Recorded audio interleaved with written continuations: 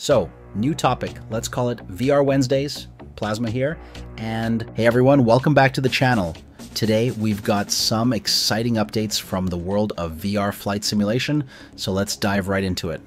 First up, let's talk about Varjo, the company that's making waves with its cutting-edge VR headsets. Varjo has teamed up with Loft Dynamics to create a next-level helicopter flight simulator. Their system, the Loft Dynamics H215 FSTD, uses Varjo's VR headsets to give helicopter pilots a truly immersive training experience. What's really amazing is that this is the first VR flight simulator to receive FAA qualification. This could be a game changer for pilot training, making it more accessible and affordable by cutting down on equipment costs and increasing safety. And if you think this is Varjo's first dive into VR flight training, think again. The US Army has already chosen Varjo's XR4 for training Apache, Chinook, and Black Hawk pilots. So Varjo is definitely becoming a key player in VR aviation training. But that's not all. Loft Dynamics is also the first VR simulator to get qualified in the EU. This is huge for the VR flight sim world, and it paves the way for more providers to jump on board and develop headset-based training solutions.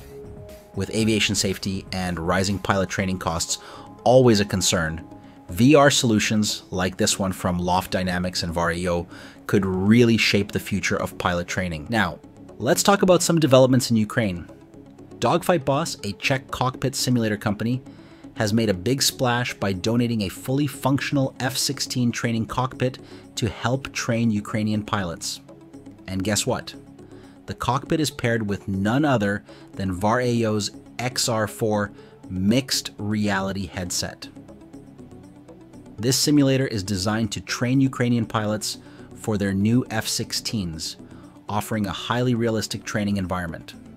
According to the Ukrainian commander, pilots were seriously impressed with the advanced features of the simulator, which helps them practice complex flight systems and strategies. It's clear this training tool is essential, and the Ukrainian military has already requested 8 more simulators, though they are seeking partnerships to fund them. That's all the latest news from the VR flight sim world. From helicopter simulators to cutting-edge F-16 training in Ukraine, VR is changing the way pilots are trained, and we're excited to see where this tech goes next. Make sure to hit that like button and subscribe for more updates. See you in the next video.